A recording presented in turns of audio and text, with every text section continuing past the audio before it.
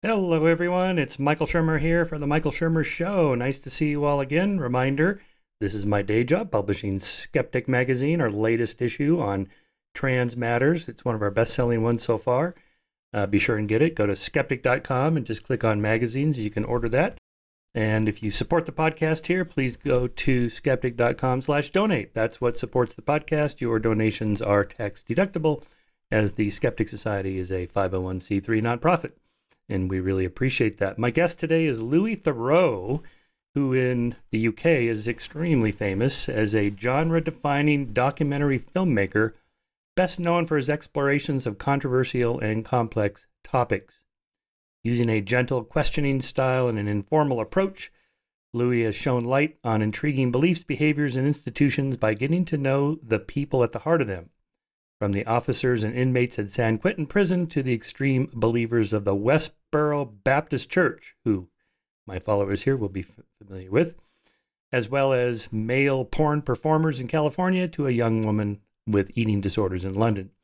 Louis graduated from Oxford in 1991. He got his break in television in 1994, working for none other than Michael Moore, the American documentary filmmaker, who hired him as a writer and correspondent for his TV show, TV Nation. He then went on to make BAFTA-winning series, Louis Theroux's Weird Weekends, When Louis Met, with a series of famous people that he got to know and hung around with, the camera crew, and a series of award-winning specials, including The Most Hated Family in America, that would be the Westboro Baptist Church, and Miami Mega Jail, Altered States, and the feature-length documentary, My Scientology Movie, which is well worth watching. It's quite amusing.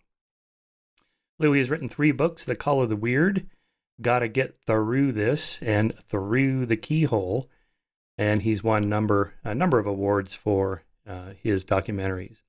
In this episode, we talk about all those topics, including how to become a documentary filmmaker, religious fanaticism, UFO cults, Scientology, obviously, neo-Nazis, far-right content producers online, prisons, pornography, prostitution, and his long investigation of Jimmy Savile, who many Americans will not be familiar with, but he was one of the most famous people in England who, after he died, it became known that he was quite the pedophile predator. And so there's much consternation about those who knew him, about how everyone seemed to miss the clues. Anyway, so we talk about all that, and most importantly, I think our shared interest in weird things and why people believe them. So I hope you enjoyed this podcast. See you next time. I'm going to call this episode Through the Looking Glass. You've probably never heard that one, right? I've heard every variation of the Theroux-based pun. Sure you In fact, have. Through the Looking Glass was a working title for a future book that I'm not sure I'm going to write now. But we'll get through this, and maybe even Right. you find a few more uses. It's nice to have you on the show. I appreciate you coming on. Finally, American audiences can access your content. I was just scanning again Amazon. I did a binge watch the last couple of weeks. So if you go to Amazon Prime and you just type in Louis Theroux, you get My Scientology Movie, Life on the Edge, Surviving America's Most Hated Family, By Reason of Insanity, Beware of the Tiger, Under the Knife, Selling Sex, Altered States, Drinking to Oblivion, Miami Mega Jail, The Ultra Zionist. So lots of good content on there. So that's nice.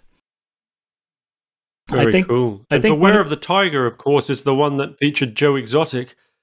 Just to get that out there, I like to stake any claim I can to sort of foresightedness. So I interviewed him back in 2011, in fact. But anyway, you were going to ask a question before. Well, yeah, no, I just, one reason I admire your work is because you reach so many more people. I mean, you and I kind of travel in the same circles of studying weird things. I mean, my first book was called Why People Believe Weird Things. And you know, I have that one. You've explored in the world of weirdness. But, you know, when you, in your memoir, which I just finished the audio edition of, which is great because you're really good at throwing voices of the people you're interacting with quite well. You mentioned, you know, you had to settle for, what was it, 2 to 3 million views per documentary film, as if that was, you know, not as good as you would have liked. Well, how many nonfiction books sell 2 to 3 million copies? Almost none, right? I mean, Stephen Hawking's Brief History, maybe Richard Dawkins' The God Delusion, maybe, and there's only a handful of others. That's it, in my world. So you can reach a lot more people with a visual medium, I think. That's true. And I came to TV very deliberately because I grew up a fan of TV, but my background was really more literary. My father is a literary travel writer and novelist called Paul Theroux. And, it wasn't as though he shunned kind of the more vernacular forms of storytelling like television. He's a TV watcher as well, but I definitely grew up thinking I'm supposed to be a writer. And then I noticed that when I wrote something, almost no one gave me any feedback. Like I started in journalism in New York, working at Spy magazine in the 90s, and I would really sweat my guts out trying to kind of tweak my prose and just put all the words in the right place. For a 200, 300 word article, it felt like a huge amount of stress. And then, as I say, it felt like kind of chucking a pebble down a well. Like you might get a little ping at the end of it. And then when I got into TV, I was headhunted for Michael Moore's show, TV Nation, and it just seemed like anything you did, you automatically got. You didn't even have to be very good, but tons of people would give you feedback. And actually, so having slid into TV sideways and without fully kind of, it almost feels unearned in some ways, TV, the natural reach that you have. So but I'm now very grateful for it. Yeah, well, I like your approach, which to me, I feels like it's genuine. That is to say, you go in someplace with your camera crew, you knock on the door, may we come in? What's going on in here? What are you guys doing? And the sense I have is that you do this because you're curious. You want to know, what is it that you guys believe here? The Westboro Baptist Church or some UFO cult or Scientology or whatever. And I get the impression that is kind of your motive. You yourself are curious, not just bringing the audience some quirky people, but that you yourself are interested in the subject. 100%. And in fact, at a time when I was first starting out in TV, it was really only my curiosity that I had in my locker as a sort of professional asset. I knew that I wasn't a kind of a TV, a conventional TV presence. Like I didn't have any poise. I didn't have. Michael Moore used to joke about TV Nation that it was like, he had some joke about our correspondents don't have the same wardrobe. I'm trying to do his Michigan accent. It's not coming out quite right. But his basic point was that we were kind of rumpled and not ready for TV. And I definitely was aware that I didn't, I just got very nervous. And I remember thinking I had a huge sense of imposter syndrome and a feeling of, I don't know quite why I've been given this job as a network correspondent. I was only 23 at the time. And the first job he sent me on was to investigate 4 or 5 different millennial cults, all of whom had a specific date or a rough date for when the world was going to end. And we're more or less certain that the world would be ending quite soon. One of them was saying the world would end later that year, 1994. And so I got very panicked. And I remember being on the plane, flying out to the first group in Oakland, California, a guy called Harold Camping, who had predicted the end of the world. And the only thing that really kept me together, temperamentally, that managed to kind of maintain my equanimity in the situation that was so stressful was the idea that I'm really excited to meet these guys. I really felt that I felt it was a huge privilege to speak to people whose way of thinking was so much different to mine, and as an insight into different psychologies. And I held on to that. And that's sort of really been my watchword ever since, to try and follow stories that I have a genuine enthusiasm about. And I find being around people with weird beliefs surprisingly relaxing. I remember before the job was offered to me on TV Nation, it was offered to 2 or 3 other people. I heard this afterwards, and one of them was Meryl Marco, a comedian. She was married to David Letterman and was his head writer, and then had gone off and done quirky segments here and there. And she was obviously a much bigger and more established person than I was, but she turned it down, this assignment, because she said, I don't want to go and meet a bunch of end of the world maniacs. Like, that's going to mess with my mind. Like, that'll freak me out for 2 weeks. That's going to, she found the idea to sort of destabilize in some way. It would kind of eat at her, get under her skin. And I thought, how strange that I regard it as something I'm kind of to me, it's the idea of, I feel more relaxed when I'm around people who seem to have views, to have certainties that are in some way ludicrous or, you know, on the face of it, ridiculous. Yeah, I remember going to a camping's place up in Oakland. It was in an open strip mall, and and like 2 doors down, there was like a psychic reading place, and I thought, that's perfect. Yeah. Did you interview camping as well? No, I happened to be in town on a lecture tour, book tour or something, and he had just been in the news, so I went over there, but the office was closed. I think it was the day before the world was supposed to end, so I think they were holed up somewhere, you know, waiting for the chariots to come down or whatever. Was it because he's dead now? But he predicted the end twice. Once in '94 and once I think in 2011. Mm-hmm. Do you think you saw him for the first time or the second? No, it was the later one, 2011. I think it was that one. And he was even more serious about that time. He was like, no, this time there's no mistake. But he, you know, I know you're a psychologist, Michael. He's a great example of someone who kind of combined irrational religious beliefs with a kind of scientific method. You know, he was an engineer by training, and he was obviously an intelligent guy, and he'd applied his engineering a bit like Isaac Newton, oddly enough, who also combined alchemical and off-the-wall religious beliefs with obviously being the father of modern science and the scientific method. And with camping, he'd sort of applied himself to counting the number of jubilees and counting texts here and there in the Old Testament. And it was just a very odd collision of the sort of super rational and the super irrational. Yeah, Newton famously wrote more on the Book of Daniel and biblical prophecy than he did physics. That was, you know, after his miraculous year when the Principia became the result of that. Yeah, I agree. I think people like camping, a lot of the intelligent design creationists, you know, they have, even the flat earthers, they have really good arguments. So in their minds, they're good arguments anyway. You know, they're not the kind of Trumpian conspiracy theory where, you know, people are saying is the entirety of the evidence presented. You know, which people? Oh, a lot of people. But, you know, the flat earthers will give you, here's our 10 things that we think, you know, support our belief or whatever. And, you know, the end of the world people, they're expressing that cognitive dissonance. This is, you know, Leon Fessinger's theory, which he discovered with the UFO cult in 1954. You know, when they go to the top of the hill to be whisked away at midnight on December 21st, what would they do if the world doesn't end? His prediction was they'll double down. And that's what they did. So, yeah, camping's reconfiguration of the end of the world, I forget what his excuse was. I think he miscalculated, or he forgot to carry the one when he was doing the end times predictions, you know, that kind of thing. They have a whole host of these kind of rationalizations. The last thing, the harder thing to do is to say, you know what, I was wrong. So just talk about that a little bit with the Westboro Baptist Church and the I think it was one of the granddaughters left the church, and so it is possible. By the way, you mentioned Leon Festinger. Is that when prophecy fails? Is that the book that you're referring to? Yeah, that's the one. Yeah, sociological textbook.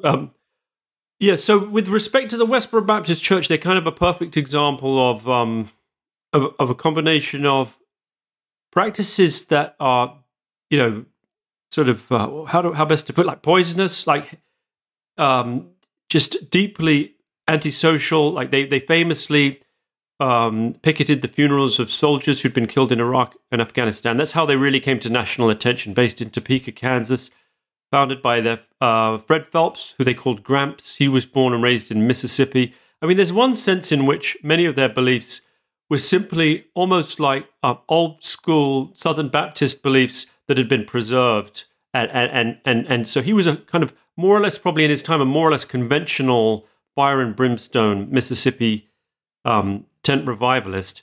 But he never moved on from that. And then he had a particular obsession with homosexuality.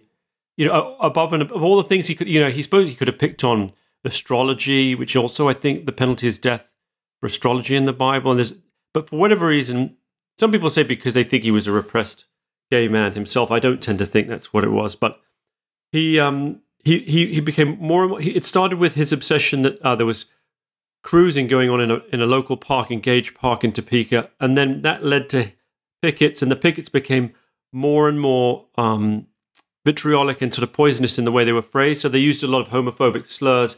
And then his idea was, this is this is a doomed nation because of its tolerance of homosexuality, and therefore we need to, and then when the war started in Iraq and Afghanistan, he saw that as a punishment. And when every soldier that was killed, he said, this is a punishment for a nation that tolerates homosexuality. So anyway, it was they had all of that. And yet when you met them, I thought, well, these are interesting guys. I'd done stuff on the Klan at TV Nation. I'd been to Aryan Nation. So I'd done extremist groups of various hues. But these guys, in a way, were something different because it was mainly a single family. And although they were a hate group and were labeled as such by those groups that monitor these things, they also projected a kind of, this is going to be odd, this is going to sound odd, but aspects of sort of emotional and social health. Like they were actually functioning people in the wider world. They were educated. Many of them were lawyers. They were relatively well off. And when you were among them, when you were sort of inside the camp, because I actually spent more or less 3 weeks with them, they were capable of being extremely hospitable, friendly, pro-social, and sort of well-read. I remember like Shirley Phelps, who was sort of running things. She was Fred's daughter. He had 11 or 12 children that I recall, but she was one of his daughters, and she was sort of the main person at that time, organizationally. But she would talk to you about all kinds of offbeat, interesting cultural stuff. Like her husband was interested in Truman Capote. And, you could just talk about, you could have a good conversation. Do you know what I mean? And so it's this really odd thing where in one setting, they'd be abhorrent and be behaving, just contemptibly. And then in another setting, you just found yourself warming to them. And so I made that program that was called America's Most Hated Family. And it was sort of about the ways in which, in addition to tormenting the mourners that go to these funerals, they also end up tormenting themselves and specifically their own children who are deprived of a normal life and can't socialize with anyone on the outside world and have to pick it more every day, and that takes over their life and can only really marry within their own group. And then I went back and tracked them as times moved on. The second time I visited them, Obama was in office, and they began thinking he was the Antichrist and that they'd all be moved out to someplace in the Middle East to fulfill the end time program in the book of Revelation. And that I think it's 144,000 Hebrews are supposed to convert. And they thought this was all about, they got really excited, which partly was I think, a side effect of Gramps was freaking out because they had a suit before there was a suit before the Supreme Court, which would have cost them millions of dollars. And I think as a result of all that pressure, and thinking they were going to be bankrupted, they expressed it as a kind of millennial zeal. They ramped everything up. And then, but all this time people were leaving. And one woman in particular, who was Shirley's daughter, called Megan Phelps, who was one of the most passionate believers when I visited the first 2 times. And then I went back for a 3rd time and she'd left. I mean, all the time there's people kind of drifting in and out. They sort of hemorrhaging members every year. And it is an interesting thing to see how, basically the pull of the outside world and the wish, it's a sort of it's not so much that they think, you know what, maybe this doesn't make sense. It's it's complicated, the psychology of leaving a group like that. It's, as you say, it's like, as you were saying with Festinger and when prophecy fails, it's not so much, oh, wow, I've just disproven my own beliefs. It's a complex interplay of a little bit of that, but also a lot of internal social dynamics, feeling like you're out of favor within the group. I think a lot of what Megan went through was seeing her mum falling out of favor within the group, and you're no longer close to power, and then also maybe the urge to find a significant other, to fall in love, to see the wider world. So there's an interplay of factors. It's obviously not, one of my, I don't really deal that much in the realm of ideas. I'm more about the experience of being among these people. But one of the things I do notice is that people don't tend to get motivated by ideas as such, or at least not by logic. It's very much the case that there's a real complex interplay of three-dimensional phenomena to do with how sociology, psychology, and how people interrelate in a real-world setting. Yeah. Well, we know from cognitive psychology studies that people do not naturally try to falsify their hypotheses or their beliefs. If you give them specific tasks, they will engage like lawyers in just collecting the evidence to support it. And it's really hard to get them to try to falsify their beliefs. And even asking somebody in a debate or conversation, well, what would it take to change your mind? Most people are dumbfounded. They're like, gosh, I don't know. And then maybe you have to suggest a few things. It's really hard. It doesn't come natural, so we can't blame people. But the other thing about that I like about your films is to what extent these people are normal otherwise. It's like the QAnon, the study of the people on January 6th. Who were these people? These QAnon rigged election crazy nuts. And turns out they're normal people. They have jobs: doctors, lawyers, engineers, students, grad students, and so on. They have business owners. They just picked up and said, this is my 1776 moment, and I'm going to lose my mind for just this one day. And then they go back to work, and they have families, they have jobs, they maintain their bank accounts, and they keep gas in the car. They somehow manage to function. So it's almost like there's this logic-tight compartments in there where they hold things separately. And you must have experienced a lot of that. Like you walk in there and it's like, this is a normal person other than this really weird thing that they believe, the UFO is coming or whatever. Oh, yeah. I mean, I used to say the weirdest thing about weird people is how normal they are.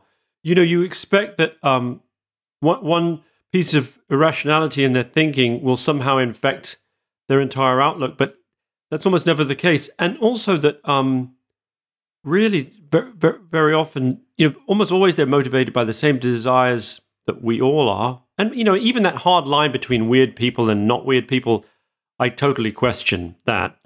I'm certainly, if I was on the end of, there's no question someone could interview me and discover me to be weird. I just happen to be able to sort of either hide that part, or I'm so deep into my paradigm that I can't really notice which parts of it don't stack up. You know what I mean? And yeah. But amongst other people, when early on when I did a story about survivalists in Idaho, and I went to Aryan Nations, and one of the guys I met there was called Jerry Grudel.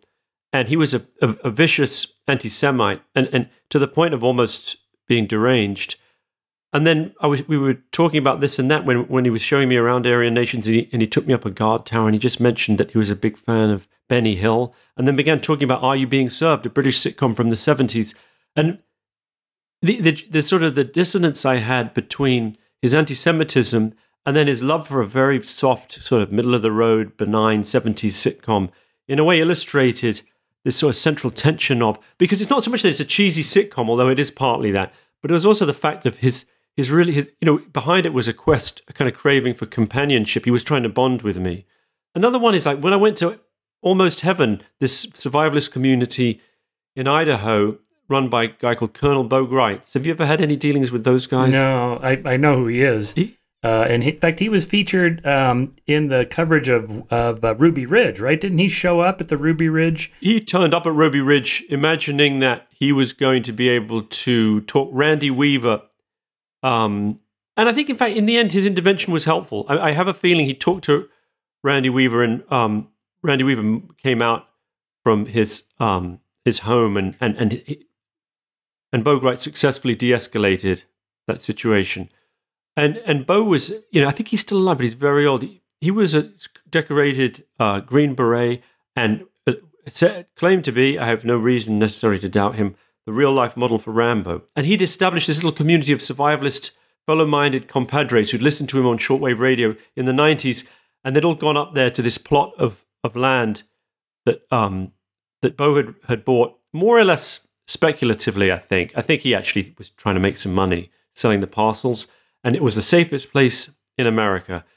And these guys were all up there. And I only mention it, apart from the fact it was an extraordinary, sort of quintessentially American scenario, like this, almost like a New Jerusalem on a hill where we're all going to look after each other's rights. Quasi-socialist in some ways. Like, we're not going to use money. We're just trade our labor, And if you work for me and do this for an hour, and I'll do that for an hour, and that was the idea. I mean, it fell to pieces very quickly. But one of the guys up there called Pat Johnson, he was extremely nice, but he was a total kind of radical, kind of far-right loon. He sort of thought, his thing was like, we got to go back to the original, the state constitutions before the U.S. Constitution. And apparently some of those allowed for branding. Like if you were blasphemous, you'd get branded with a B on your face or something. And he was like, I think it was a pretty good idea. That was his. And I remember thinking, this guy's a loon. And then, but he was also automotive minded. Like he knew how to fix a car. And I remember I've been driving, I couldn't work out what was wrong with my car engine. And he looked under the hood, and within a few minutes, he's like, well, that water's got to be going somewhere. I just thought like, oh, the water's disappearing. And he just figured out, he's like, well, if the water's in there, you're pouring it in, then there's a leak because it's got to be going somewhere. Like this perfect example of sort of deductive reasoning. And I thought, how odd that, he combines an ability to analyze an automotive problem, and yet is also infected with all this sort of religious thinking. Is that the guy in the film that asked you if you were Jewish and you had to tiptoe around that super carefully? Okay, so basically that was a different film. That was one called Louis and the Nazis, and that was a skinhead called Skip, and he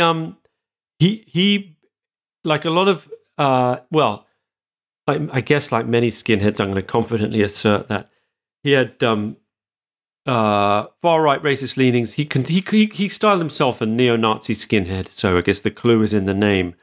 But I think what happened there was, that was a program I made looking at skinheads and neo-Nazis in Southern California under the auspice of Tom Metzger, who was then the leading neo-Nazi in the US, I guess you could say, or certainly one of them. And I'd made a decision going into the program that I was not going to say whether or not I was Jewish. Many people assume I'm Jewish for reasons, I mean, maybe because I don't really know why, actually. I mean, I have some Mediterranean heritage, so I guess I look somewhat olive-complected, and I wear glasses. I don't know if that's got for whatever reason, many people assume I'm Jewish, and especially on the far right, and I can't remember how it came up.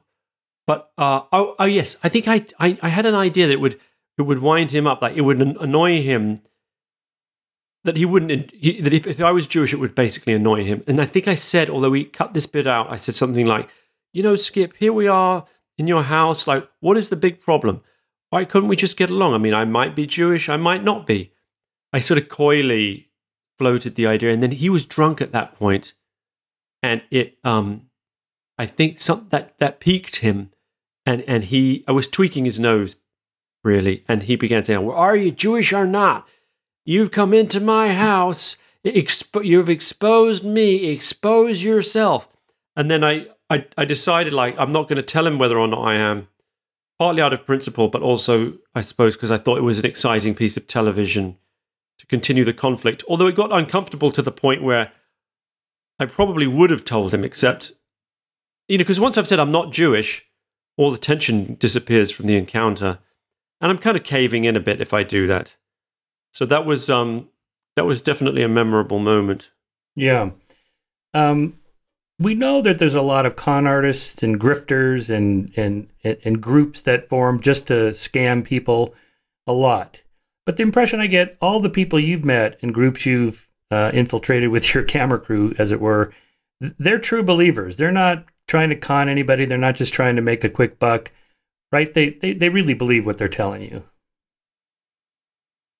I would say the vast majority are. I think, I think one of this idea of good faith and bad faith, I think most of the time, dreadful things that you think of happen through some kind of a good faith. Whether it's people imagining that the most noble cause one can dedicate one's life to is, kind of ethno-nationalism of some kind, or some kind of religious extremism. The 9/11 bombers would be a perfect example, or ISIS. These guys aren't thinking we want to be as bad as possible. They're thinking we want to be as good as possible. We want to get to heaven and absolutely live scripturally in every aspect, and they've taken that to the ultimate conclusion. I also think that there's some instances in which good faith and bad faith, there's almost, the line is blurred. It's not totally clear where one turns into the other. there's a few, even when you think about, like, when I think about people I've spoken to who would maybe fit into the sort of con artist or some form of hucksterism. There was a guy I did a story on called Marshall Silver, who ran a millionaire mentorship program in Las Vegas, and you would pay him, I think it was $5,000. That guy, right? And you would go on the program for 7 or 8 weeks, and within 7 or 8 weeks, you would become a millionaire or your money back, right? Which, as long as you did everything on the program. Now that sounds like a good deal. Like, even me, cynical old me, I thought, wow, that is a tempting offer. Like $5,000, become a millionaire or your money back. And of course, it turned out if you went on it and then you didn't become a millionaire and you asked for your money back, it was extremely hard to get your money back. And whether or not he really believed his program offered something real is extremely hard to say.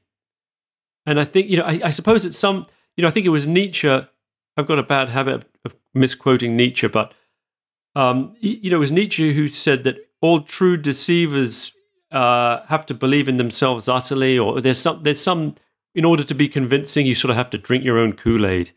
Is the basic idea. Have you seen that? Have you seen that documentary film? I'm not your guru, about Tony Robbins.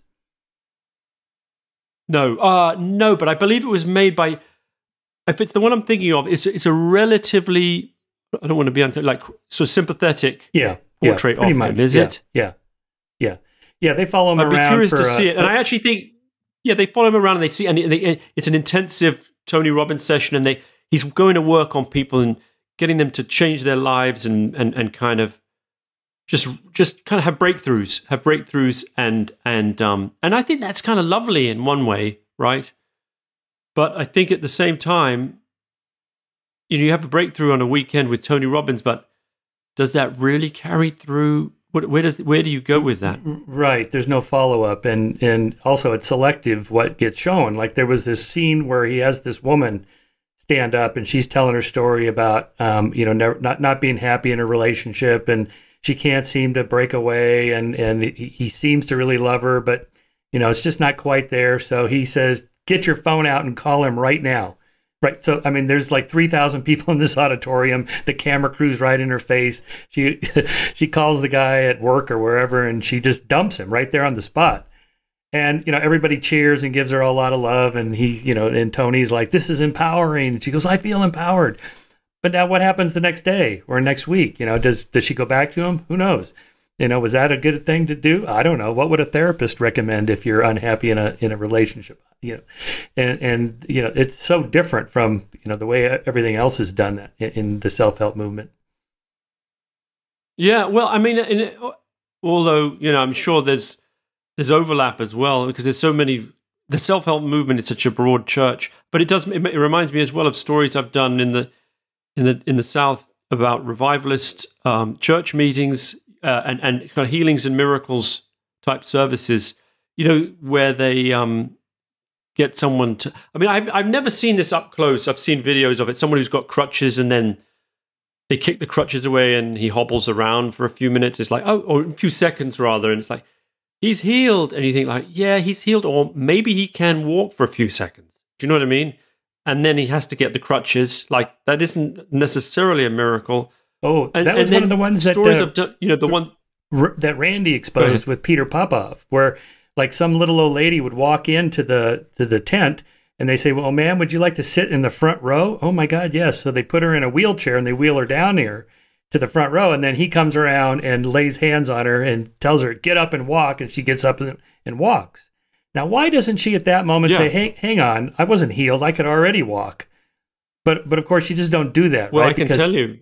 Yeah, you don't do that. And in fact, I had in my it's really interesting, isn't it? Because so much is to do with embarrassment and conditioning. Look, when I did my story on Marshall Silver, as one of the sequences, I sat in the audience, and not Marshall, but one of his sort of lieutenants, who was also a hypnotist, he got me to. I can't even remember the exact details, but basically, he kind of hypnotized me. Like insofar, at least he sort of said, "You are feeling very calm. Now I want you to go under now." And I found myself, I need to look at the sequence and remember exactly what happened. But the bottom line is, I found myself playing along without meaning to, like, just because it would have been too awkward to say, just stop it. Like, just stop it. I don't want to do that. It was just easier to go like, and he goes, "You're a child again. You're in the park. What are you wearing?" I said, "I'm wearing blue pants and a red shirt." Because it was the path of least resistance. And then afterwards, like, "Do you see? It works, ladies and gentlemen. I successfully hypnotized him."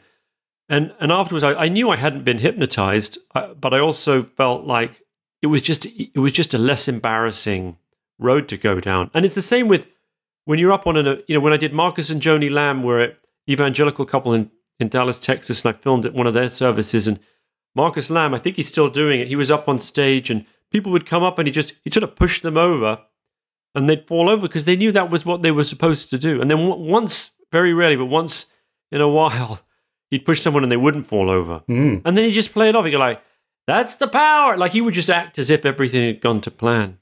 That's too funny, yes.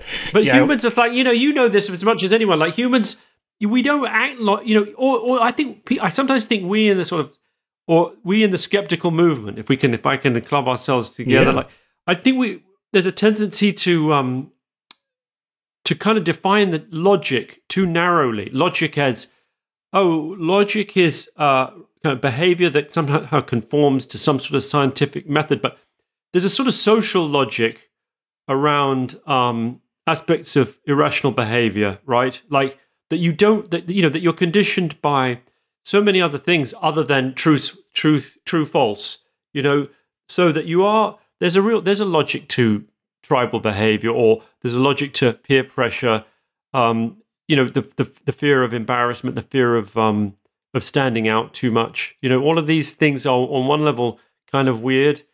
The other one that springs to mind, on the question of good faith versus bad faith, is having spent a couple of weeks meeting inside a maximum security mental hospital for pedophiles in Coalinga. It's where they send sexually violent predators, and it was just very odd, as you can imagine, upsetting as someone. I've got kids, and so very upsetting in many respects hearing about the details of what they did. But what is striking is the pedophiles also persuade themselves of their own good faith, right? They don't think, "Oh, I'm going to go around and prey on kids." They persuade themselves that the kids consent to the behavior, and that it's not damaging, that it's a peculiar fetish of modern society to sanctify children and view them as incapable of consent. So it's across the board, and I think, though, at the same time, sometimes the people are just doing wickedness out of pure selfishness and viciousness. Like, I have to sometimes remind myself of that, because I have a natural tendency to give people, I suppose it's part of my method in a way, to give people credit until I sort of see otherwise. That makes sense. I think if let's just say, take that 1% to 3% of the population that are psychopaths. They just don't give a shit. They don't mind harming other people. And just set those aside. I think most people are convinced they're doing the right thing. This was, Roy Baumeister's discovery of interviewing serial killers and rapists in prison. This was kind of the height of the self-esteem movement, and that, criminals must have low self-esteem. And in fact, it was just the opposite. They were massively high self-esteem. And to a man, and they were pretty much all men, they really believed that they had done the right thing. They were the ones that were harmed. That guy dissed me. He cheated at the pool game, and I had to hit him. Or he slept with my girlfriend, so I had to, uphold my honor. And so they all had reasons that, they had convinced themselves. And so this gets to, Bob Triver's theory about deception and self-deception. Bob's one of the great evolutionary theorists. So he has this book on deception and self-deception that, if you're in a social group, and people know you pretty well, if you start deceiving or lying, you give off tells, and people can kind of tell, if they get to know you, that this guy's bullshitting or he's lying. So, but if you believe the lie, if you really are convinced, then you're less likely to give off the subtle body language cues that you're lying, and therefore, that kind of spreads through a group, like everybody really believes. And so this is what I wanted to ask you about. Not just the leaders do they believe, but the followers. It looks like they also believe. So how does that develop? Like, how does a cult leader, an L. Ron Hubbard or a Miscavige or or a Jonestown, or David Koresh at Waco, you know, at some point they must start off like, I know I'm just bullshitting here, but and then they get a few positive reinforcements from their followers, like, oh my God, this is incredible that you got this, or they tell some psychic, how did you know it was my grandmother that passed over? Oh, well, maybe I actually can do this. And then they start to believe it. And then the followers are more likely to give them positive feedback, and that makes them even more confident. And then you get kind of a positive feedback thing going there. You know, it's a big question, and I think what's striking is there are different kinds of cult-like organizations, different scenarios. Like, so you mentioned Scientology. L. Ron Hubbard, he was a single child. I imagine quite a lonely child growing up in Montana, and as you know, lonely single children very often have overactive imaginations, active fantasy lives, and I think he was a fabulist, and he was by profession became a storyteller, and everything about his life he was constantly embellishing and making it sound more sensational. And I don't think he knew himself half the time which parts he was making up. You know, I think he treated his own life as though it were a novel, with him as a hero, and you know how much more exciting it would be if maybe, you know, he does these rituals. I mean, there's obviously several great books on Scientology, but especially Lawrence Wright's the Going Clear, and he talks. You know, there's a section takes place in Pasadena where Hubbard is experimenting with Jack Parsons, doing kind of black magic sex rituals, masturbating on little bits of parchment, and kind of presumably intoning in kind of maybe in Latin. It was all influenced by Aleister Crowley. Anyway, so I don't think he's a great example of the good faith, bad faith distinction feeling faintly like incomplete. Like, I don't think that really describes, he's not thinking like, how can I know there's a famous quote where he said, like, if you want to make a lot of money, start a religion, but that doesn't really explain. I think he genuinely believed most of the stuff he was coming out with.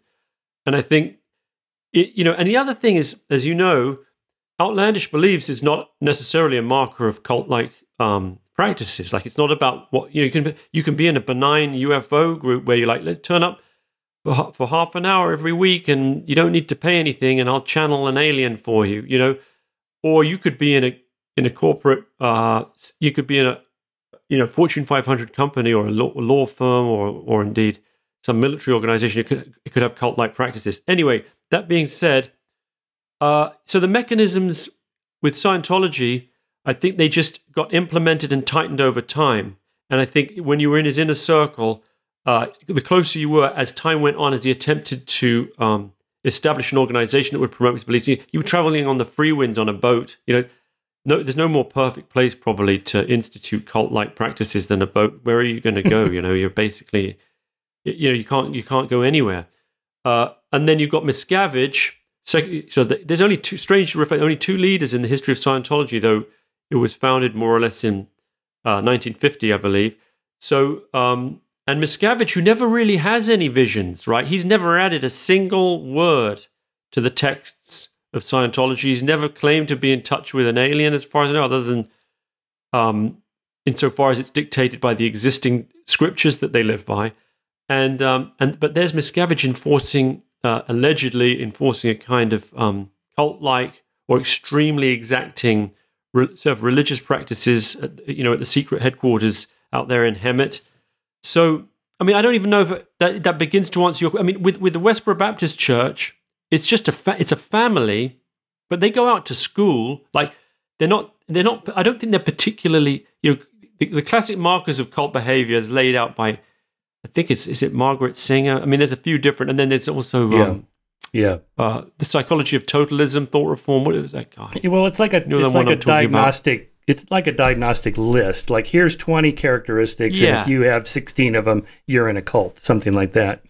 I wanted to comment one funny story. It's almost like a it's like a Weberian thing as well. It's not the ideal type doesn't exist, but there's little things that pop up that are signs that you may be in an unhealthy social setting. But anyway, sorry, I interrupted. Go on. Yeah, well, no, but that's right. Like QAnon, you know, if your spouse leaves you and takes the kids because you're so down the rabbit hole, you're probably in a cult. This is probably something bad, right? And, the difference between Scientology and, say, Catholicism, well, there's quite a few differences, enough that I think Scientology could be called a cult and Catholicism not a cult.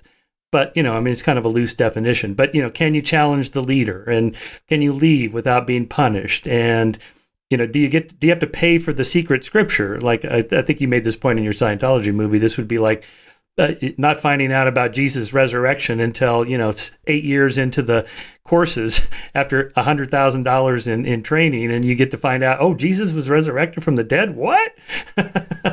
That's impossible. That sounds crazy, but okay. Exactly. Yeah. And in fact, it's a, we all have aspects of our life that are guided by irrational impulses. And I often think it's part of the human condition in a way to be at the whim of impulses that are in and of themselves somewhat irrational or mysterious or not even clear to us. I mean, it's sort of my my beef with, insofar as I have a beef, like with libertarianism. Like before I did this, I was listening to the show you did with Dave Rubin, and libertarianism is all about what you want, and yet it's so. I think half the time it's unclear to many people what they do want. Like the idea that wanting something or not wanting something is a self-evident thing, I think isn't always the case. I think people are confused. And I found this whole.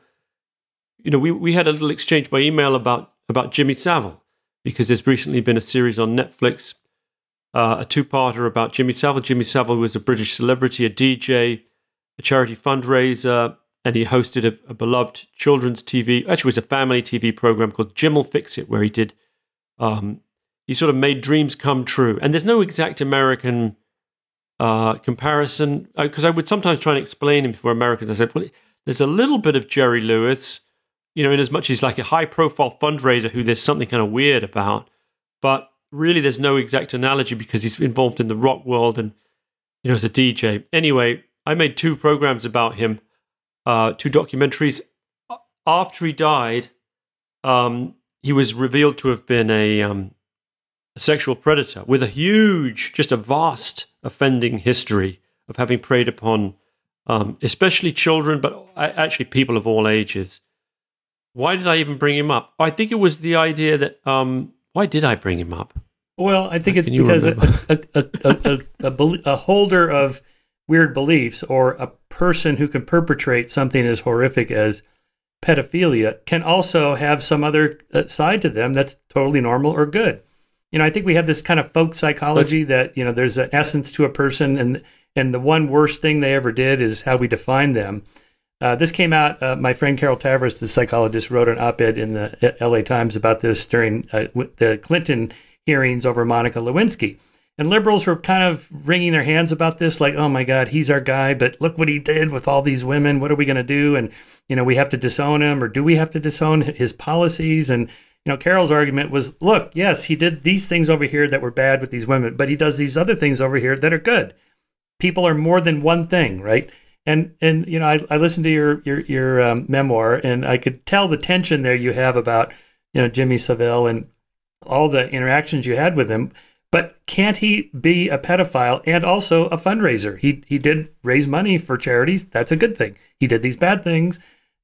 You can have more than one side. Absolutely. And I think in addition, so then the way people squared it was, and you're right, like it was, obviously for me, having made a documentary with him while he was alive that sort of revealed him to have been a weird guy, but didn't nail him as a pedophile or a sex offender, it sort of left the door open to some untoward sexual interests, but it didn't definitively say what they were, because I didn't really know them at the time. But, afterwards, when people were attempting to make sense of it, it was obviously a traumatic, only really comparable to sort of Weinstein meets Epstein, really, in terms of its impact on the British cultural landscape, a kind of moment of cultural reckoning, a moment of realization that a trusted public figure with connections to the Prime Minister at the time, Margaret Thatcher, and the royal family, was behind the scenes, kind of routinely groping and assaulting vulnerable people. So it became, oh well, he was doing the charity work in order to get access to the children, which I think was part of the truth. But I also think that he was doing the charity work because it made him feel like he was a better person, right? Like, I actually think he was which is probably the right reason to do charity work, like to try and be a good person. And I think he thought that I think he probably did carry some sense of, it's impossible to know, but my supposition is he carried some weight of guilt about what he was doing behind the scenes, and thought perhaps he could kind of even things out a bit in God's eyes, because he was a practicing Catholic, by offsetting his offending by raising millions and millions for charity. So there was that. But I think in addition, because where I started was with this idea of wanting and knowing what you want. What was also striking was how, for many of the victims, and it's hard to generalize because the offending was so indiscriminate, and there were so many different victim profiles. But at least for some of them, it took them a long time, a very long time, to process what they experienced as an assault. Like, there was, and this sense of what do I want, and so what goes hand in hand with that? Have I been violated? And to sort of, it's, I've noticed it in other cases where I've spoken to people who've been sexually assaulted or raped, who in the aftermath didn't straight away get that it had been a rape. There was some, the classic example that's often used is, well, he couldn't have raped her because she made breakfast for him the next morning, right? Which comes up sometimes, versions of that scenario come up at trial where, a defendant's lawyer will attempt to persuade the jury that their client, the defendant, was honorable because how would he couldn't have raped because she made breakfast afterwards, or sent him a nice text saying, it was nice seeing you, which is obviously devastating to the chances of getting a conviction. But it's I see that as a very understandable aspect of human psychology, that to sort of deal with the fact that you've been assaulted sometimes takes a step or two. And for me, the most difficult part of dealing with the Jimmy Savile experience was the fact that two of the women who would later become key to to his unmasking as a sex offender in the kind of the first TV program that went there a year after he died. It was called The Other Side of Jimmy Savile by Mark Williams Thomas.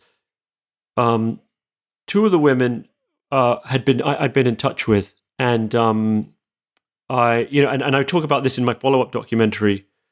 If I have to be careful what I say, because these women still exist under a cloak of anonymity for understandable reasons, but really knowing that you had a chance to speaking to someone, but then at that time they hadn't really recognized themselves as victims, and it had taken years before they'd sort of seen that, because one of them had been 15, and after the fact processing it, to sort of recognize yourself as a victim, it sometimes takes work. It takes courage.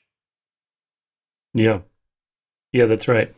I was going to say there's a number of scientists I know at Harvard and MIT who have their pictures taken with Jeffrey Epstein because he gave money to different departments. And, the problem they have is, the boss, the president says, hey, can you come down here? We got this guy who's going to give us millions of dollars, and he wants to take his picture with you and talk to you guys because he loves science.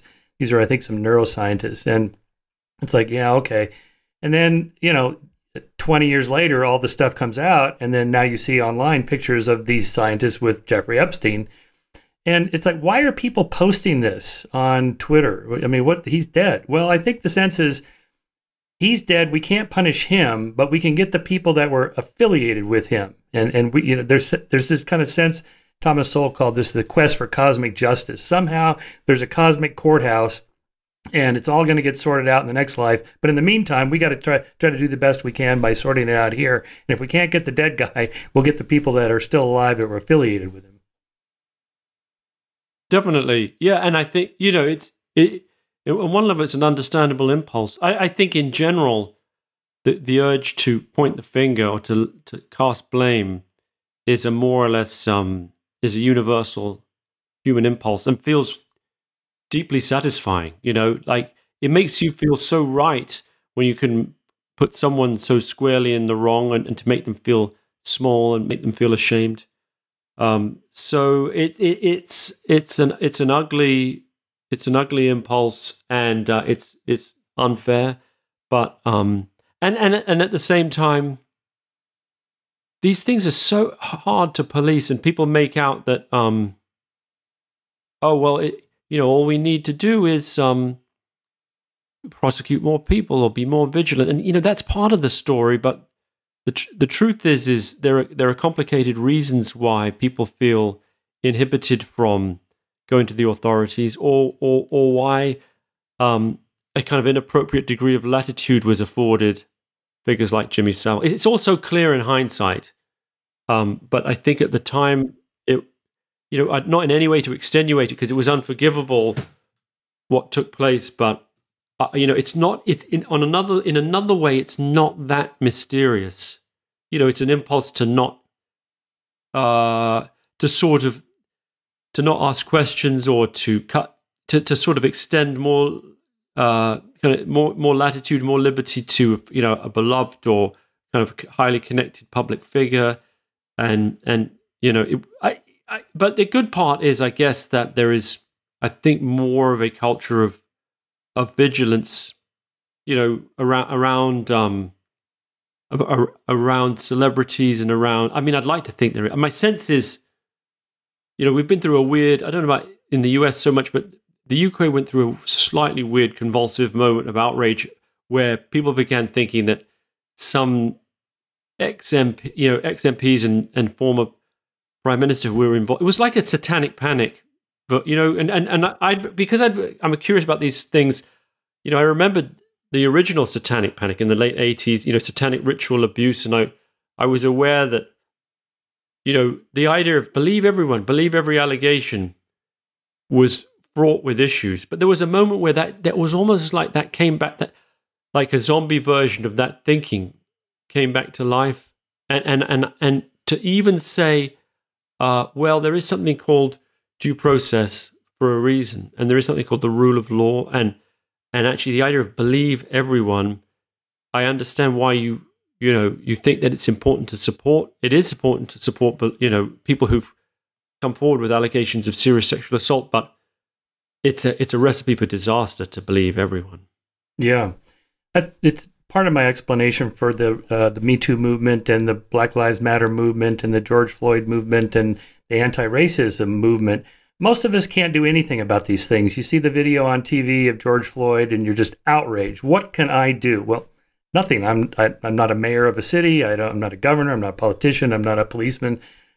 I can go on Twitter. I can go march and protest. I can pass this rule at my university and make everybody go through sensitivity training. There's a lot we feel like we can do because we want to do something.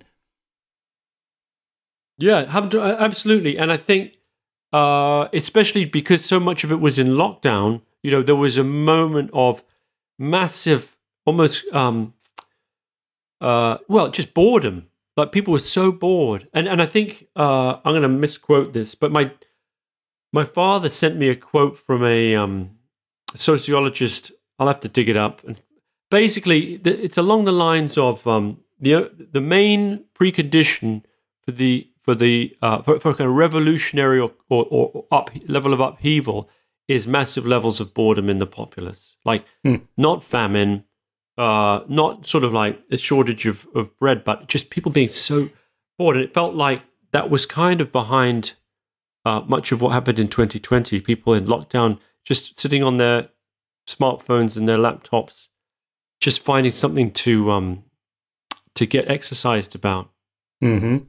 Yes, and also we all have a moralizing impulse in us, and so much moral progress has been made over the centuries that the targets are getting smaller and smaller. So we've abolished slavery and outlawed torture and the death penalty in most countries and so on. And where's my 1776 moment? Where's my 1968 where I want to go out and protest the Vietnam War? I want to do something. And so the targets are getting a little bit smaller, like, okay, same-sex marriage or LGBTQ rights or something like that.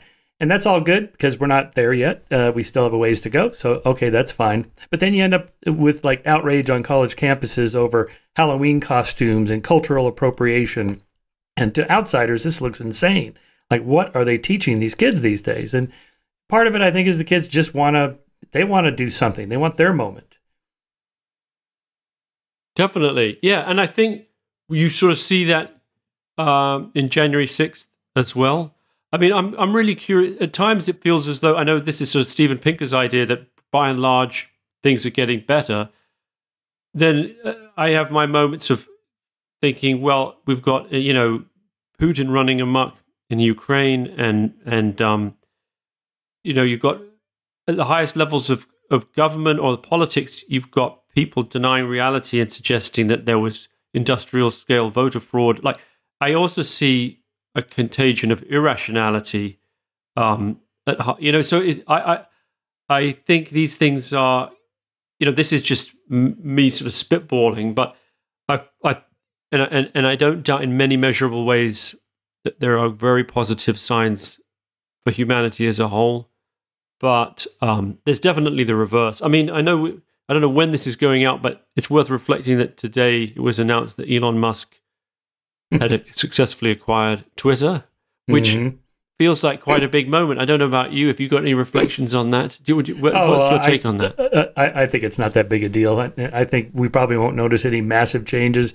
I don't know. I see on Twitter, of all places, this is the end of the world. This is World War III, and there's like nuclear weapons, global warming, and Elon bought Twitter. Oh my God, come on, put it into perspective. I'm not sure what to make of the social media, crisis that people seem to think we're in. There's a lot of people that think this is almost an existential threat to our culture and polarization and so forth. Maybe. There was another one of those Netflix docs called The Social Dilemma.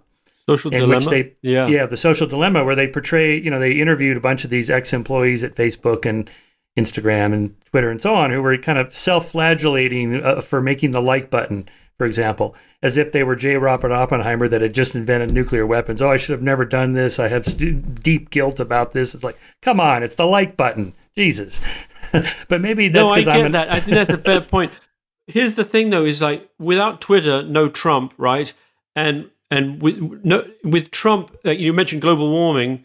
I mean, Trump is obviously on the global scale. I mean, certainly in the U.S. picture, doesn't seem to be terribly worried about the environment. And so, I share aspects of your analysis. Like, in fact, or maybe I just enjoy hearing a different take because I'm used to this sort of Cassandra-like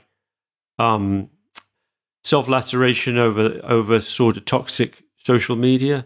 But I'm really curious because I do think that, it is. On one level, it's just a vast kind of clamorous echo chamber or kind of terror dome of kind of competing ideologies. But on another, it feels as though it has changed aspects of the world. I don't know.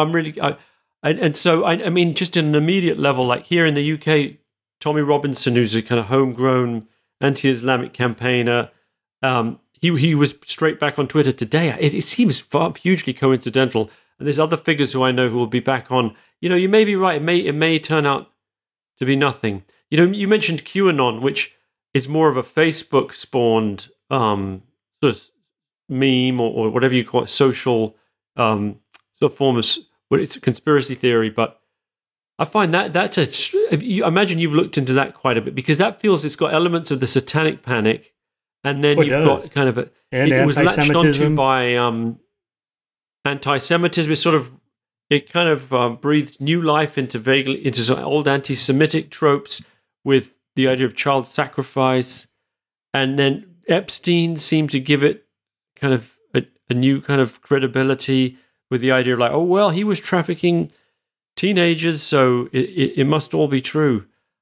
It's your sense that that's still going on, or is that had its moment? Do you think? Yeah. Oh no, it's still going on. The polls show both QAnon and the rigged election conspiracy theory, especially percentages of self-described Republicans is going up, and probably I'm predicting now it'll probably continue through the midterms and maybe even the 2024 election, especially if Trump runs again.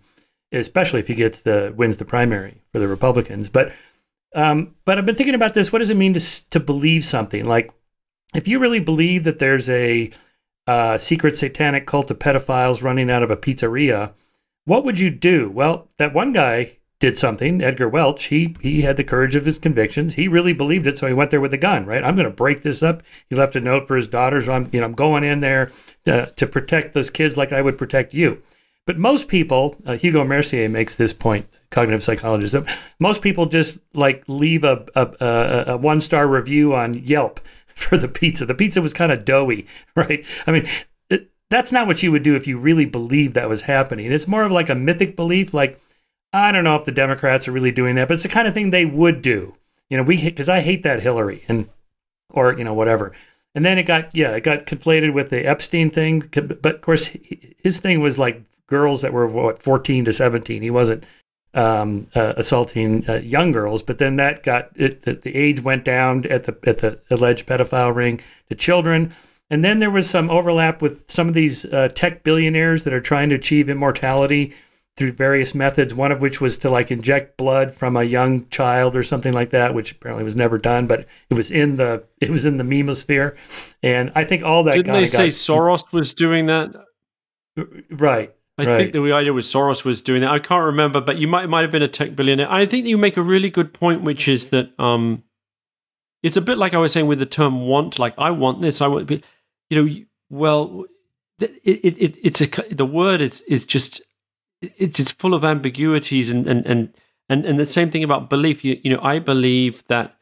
I mean, on the faith, hundreds of millions of Catholics believe that communion wafer turns into the literal body of Christ, right? And they'll say, "No, I really do believe that." And your next thought is like, "Well, your idea of belief must be different to mine." I think you're right. I think there's a sense in which people are. When they attempt to understand how humans behave and how we express ourselves, they're overly literal. Like that, actually, people use language, as you say, in a mythic sense, in a kind of ironic sense, in a hyperbolic sense. There's many kinds of, in an aspirational sense, there's many kinds of non-literal language that, nevertheless, it's not gobbledygook. It's just these are different registers, and I mean, so one of it's self-evident, and I think probably at some level, many of the QAnon, maybe this is what you're saying, like, it's not so much that they believe it or don't believe it. It's just a helpful kind of fiction, or it's just something that, as you say, feels like it has a mythic truth, like it has an emotional, crusading kind of truth about it, and I get that, Well, and it's the my side bias. It's our tribal instincts. Like, well, I'm going to go along with the crowd. We talked about earlier about cults and social proof. It's like those social psych experiments from the 60s and 70s of conformity to the group. Like which is the longest line, and people would pick the wrong one if the people ahead of them picked the wrong one, or the smoke in the room, and all the people I like the in the smoke room. in the room one, because I totally get that. Like that's the one where everyone's sitting around doing a test or something, and then smoke's coming under the door. The person who's being tested doesn't realize that everyone else is in on it. They're plants, more or less. But none of them move to react to the smoke, right? And if no one else moves and reacts to the smoke, then a surprising number of people don't react, right? Right. And so this is called social proof. That is, where do you get your information from? Well, most of it comes from other people that are in our group. And most of the time, the group will act correctly. It's like, poll the audience and Who Wants to Be a Millionaire. The wisdom of the crowds. Usually they're right about, simple things. Like there's smoke coming in the room, we should get up and leave.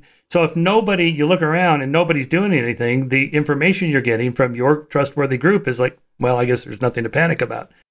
Same thing like in the elevator where everybody turns around and faces the back of the elevator, like, okay, I guess I should do that. And we make fun of it. We laugh like people are so stupid, so irrational. But really, there's kind of a rationality in the social evidence we get from fellow group members. And this, again, Hugo Mercier makes this point about, let me just set this up and then ask you your opinion on this. To what extent are humans irrational or rational or somewhere in between? Well, Tversky and Kahneman have famously for decades made, showing us how irrational we are, how badly we are at reasoning through logical puzzles. And that we're just hopelessly locked into all these cognitive biases, confirmation bias and hindsight bias and motivated reasoning and so on. But Mercy and a few other cognitive psychologists show, in fact, most people don't do that. Most people don't join cults. Most people that join some self-help group, the groups don't become cults. Most people don't fall for the Nigerian spam scam, right? Which is why those guys have to send out 10 million emails to get one person, that wires them the $1,500 to get the $5 million or whatever. That most of the time we're pretty good about that. So what is your sense of all your travels amongst the weird things? Well, that's a great question. I feel as though life is so complicated. And our sense of ourselves in many ways is so opaque that decisions that appear to be wrong-headed can, when properly analyzed, have a real sense to them. And, the life inside a cult can be extremely rewarding. Can I say that? Life inside a cult could be, and actually there's probably rewards that you would get inside a cult. Granted, they'll go along with horrible things like maybe being, have a tiny mattress and working 18-hour days, but you will experience moments of reward and pleasure that you would never get if you led a sort of straight-out kind of Benthamite, maximum pleasure kind of lifestyle. And by the same token, if you sort of went through life saying, I'm going to logically approach my life as a puzzle and see how I can, ethically have some kind of egotistical calculus for how I'm going to make my decision, so that I'm going to be as happy as possible and retire, make enough money and figure out how much I need. And you will be making certain sacrifices. There's things that you will lose out on. One of the things I don't think I put it in. I have a more recent book, but it was a Nobel laureate who was a survivor of the Holocaust. Who described, was in a Newsweek interview where he described being in Auschwitz. And he said when he looked back at his life, the times of greatest happiness had been at the work camp in Auschwitz. Because just to have a few moments rest or just to have one okay meal was such a respite from everything else that was going on that the pleasure of it was almost immeasurable. That was the most intense form of pleasure he'd ever experienced. And that's an extraordinary thing to reflect upon. But your question was about, do people, I think by and large people are pro-social, at the risk of being totally reductive. I've been doing a bit of gardening and you see, most plants are just trying to be healthy plants. Do you know what I mean? They're just trying to grow and reach for the sun. And as long as they get a little water and they're not planted in a disastrous position, that's what they'll do. And I think this sounds really glib, but I think humans are like that. And I think many times what we think of, what is positive conduct or what is happiness, or it's really about health, like social and emotional health. And I think most people naturally grow towards that. And at times, adaptive behavior appears irrational, but actually all it is the best someone can do given the situation that they grow up in. Does that I feel almost self-conscious talking about this because you're an actual an expert on this stuff. This is me just based on impressions that I have of being among people. But I just know that whenever I'm in a world, I think I've done my work long enough to sort of have some kind, not exactly insight, but I know what I've seen and when I come away from whether it's Westboro Baptist Church or somewhere like a prison, I've done a couple of things in one was in San Quentin and Miami Mega Jail, and you see behaviors that on day one, you think this is crazy, like racial gangs, like where if you borrow someone else's checkers board, right, and they're of another race, then they have to be stabbed, and utterly bizarre forms of social conduct that are enforced to like a bloodthirsty. Or in Miami jail, there's a kind of culture, in Maine jail, there's a culture of almost Darwinian survival where fighting is endemic and you have to fight for your commissary and fight for the right bunk. And But on day 5, day 6, like by the time you've been there a while, you kind of think, well, it starts to seem almost normal. You see a kind of a sense in it, whether it's because that's the there's some hierarchy of survival that is replacing, an absent kind of the guards aren't sufficiently present, it's not sufficiently policed, or whether they're so bored it passes the time.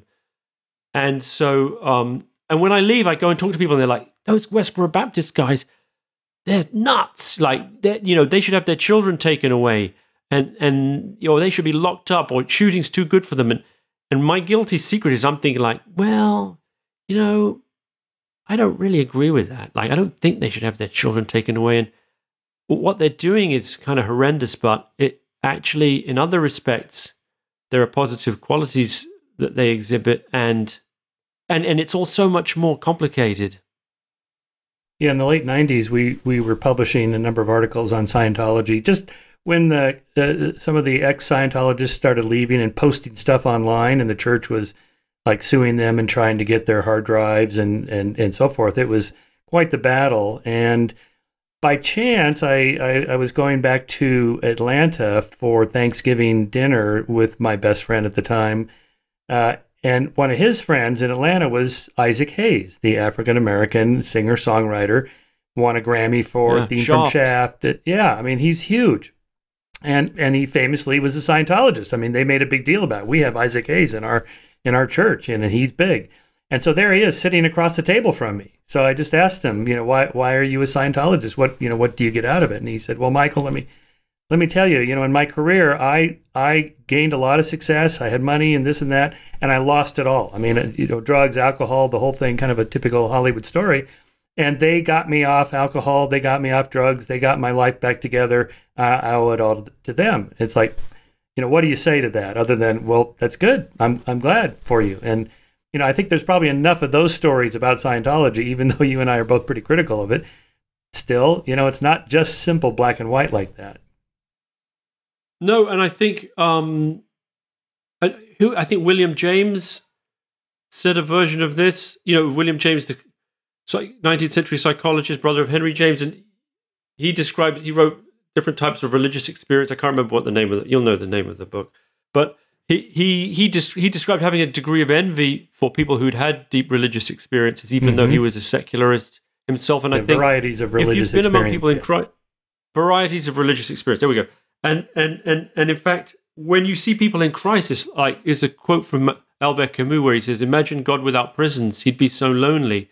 Like, or no atheists in a foxhole. That expression, when people are experiencing profound crisis, many times they reach for God, and you can tell them that's irrational, but they'll be, they can be irrational drinking, and have a positive life, or ultra rational and dead from drinking too much. Do you know what I mean? Like I do think that I'm very indulgent, or I like to kind of preserve a very open mind towards the positive attributes of, or the positive effects of religious belief. And I know that in a kind of Christopher Hitchens type world, or Richard Dawkins.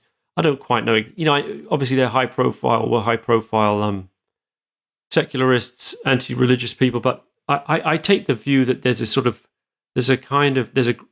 greater logic. There's a sort of social context to aspects of religious belief that in many respects is really positive. Let me read you something. Apologies for the noise in the background. That's all right. Youngest child's about. I'm going to have to jump off in 8 minutes. I'm sorry. I'll give you that. I was going to give you the background story about the starting your own religion. This is what I wrote, because I got this story from Harlan Ellison, who told me that he was there at the birth of Scientology at a late 1940s meeting in New York of a science fiction writers group called the Hydra Club. Hubbard was complaining to L. Sprague de Camp and the others about writing for a penny a word. Lester Del Rey then said, half jokingly, what you really ought to do is create a religion because it would be tax-free. And at that point, everybody in the room started chiming in with ideas for this new religion. So the idea, it was a gestalt, and Ron caught on to and assimilated the details. He then wrote it up as Dianetics, a new science of the mind, and sold it to John W. Campbell Jr., who published it in astounding science fiction in 1950. But then I went on to say, of course, it sounds like a completely crazy story, but any religious origin story, if you heard it for the first time and you weren't used to it, Jesus was born of a virgin. How does that work? And he was resurrected from the dead and rose people, miracles and all that stuff, but we're used to that story, right? So it's easy to make fun of one, but not the other. Right, exactly. The idea that actually, well, that's fine if it's 2,000 years ago, but we can't do that now. It's too late. Like the window's closed for the foundation of new religions.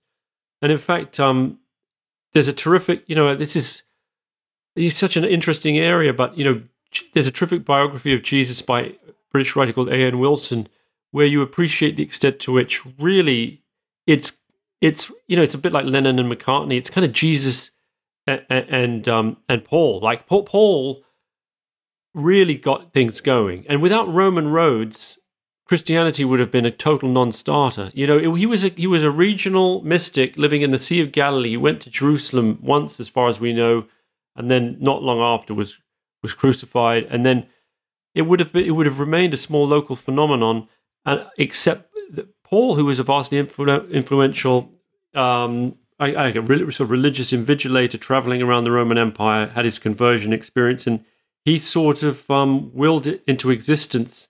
And it ended up being the religion of the Roman Empire. And the other one I just started reading this week is No Man Knows My History by Fawn Brodie, a biography of the founder of Mormonism, Joseph Smith, and another unlikely character who kind of was a sort of unscrupulous. Can I say that? I mean, where we're like talking blasphemously on several different levels, but who, it's just on the face of it, utterly unlikely narrative in the beginning of the 19th century about finding gold plates inscribed with Egyptian hieroglyphics.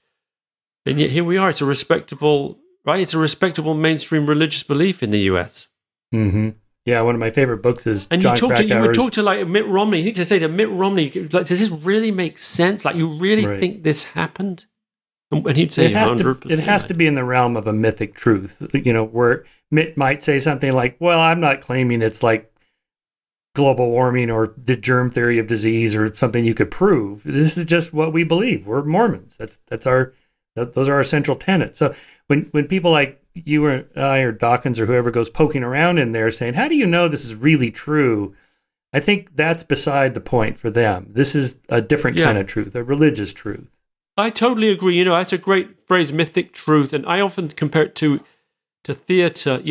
There's aspects of theater, I can go to a Christian service and it will be almost like a theatrical experience, but a very powerful one. So it's ceremonial and it's uplifting and it's wonderful. And I don't really believe it, but the effects are real. And I think you're exactly right. I think this idea of true or false or believe or not believe, in some ways, it's much blurrier than that. And there's so much to be gained from taking a more broad-minded view of these and sort of getting on board with all different kinds of experience and not overly interrogating what's true and what isn't. Yeah. Well, Louis, I know you got a heart out here in 5 minutes, so I just wanted to get your, what you're working on next, but also kind of in the context of how many ideas do you have to come up with that end up then successfully produced as a documentary film? I mean, what I got from your memoir is it's a lot of slogging and spitballing and throwing stuff on the wall to see what sticks, and it's hard to succeed in that world. Yeah, well, I think because of the nature of the stories I do, they're not retrospective. I am an immersive journalist. Sometimes people say gonzo, sort of, which obviously summons to mind Hunter S. Thompson. It isn't quite that, but it's almost more George Plimpton-esque, where I'm trying to get into a world and experience it in good faith, get in there and kind of roll my sleeves up and be part of the world and make connections. It takes a lot of work to get the access. We spent 2 years trying, or maybe even more, maybe 2.5 to get to Coalinga, the mental hospital for pedophiles. San Quentin was probably 6 months. Scientology, we didn't really get access, but they came after us while we were filming, which was a kind of access. They began attempting to intimidate and harass me, but that's a story I'd been sniffing around for 15 years or more. So and I typically make about 3 programs a year. The most recent stuff I've been doing is a series called Forbidden America, which we're looking to to get out on American, like on American TV. It's a three-parter. One is about the new far right among young people online in America, centering on a figure called Nicholas J. Fuentes.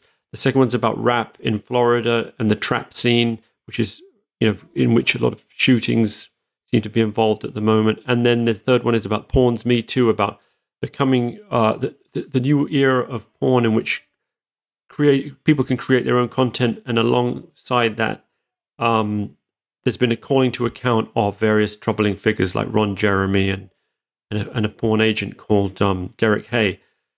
So I mention those because I'm proud of them. They're sort of about the social setting of, like, sort of inflected by social media and the world of virality, and also because I'm trying to get those on the radar. But I've started a company, so I'm making programs that I don't appear in as well.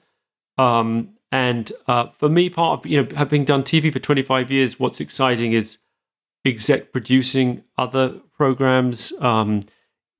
Slightly under the influence of some of these docs that are, doc series that are on streamers like Netflix and Amazon and Hulu, making 3 and 4 part true crime series or series with other people in them. So I've been busy with this and that. And my most recent book, which is on audiobook in America, is called, I seem to be plugging everything, I'm sorry.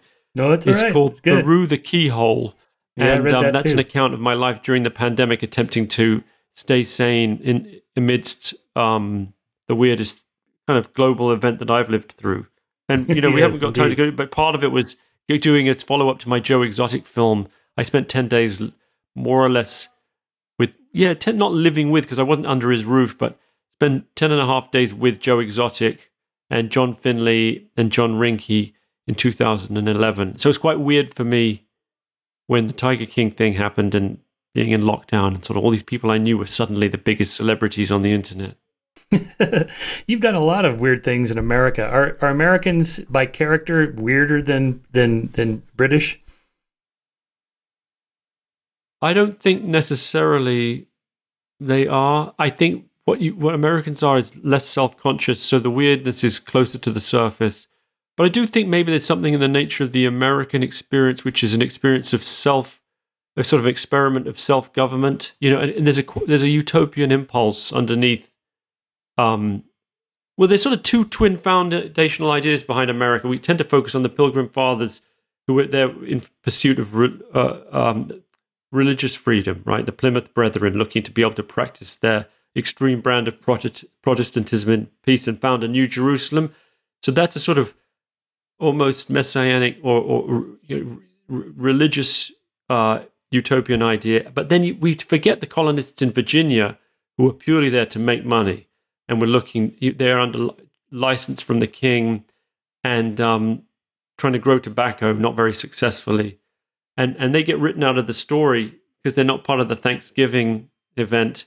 But they weren't there for religious freedom. They were just literally there to try and make as much money as possible. And I still think you see those twin impulses in American society, and they sort of underlie a lot of the kind of work I do. And you've got such it's a vast nation, 300 million people, lots of space, plenty of room to start a cult or meet a UFO or an alien. And for me, because I'm half American, my dad's American, I've always had a sort of foot in both worlds. So I've always enjoyed, that's been my whole life's work, really, is sort of living out the other side, my sort of secret Americanness, by experiencing the extremes of life in America. That's great. That's a perfect place to end it. And I'm glad your work is available now, thanks to Amazon Prime. And we'll have to have you on again when the next year, when you finish some more Weird America expeditions. I would love that, Michael. Thank you for having me on. I'm a fan, and I look forward to whenever we next speak. So it was a real privilege to be here, and so thanks for hooking it up.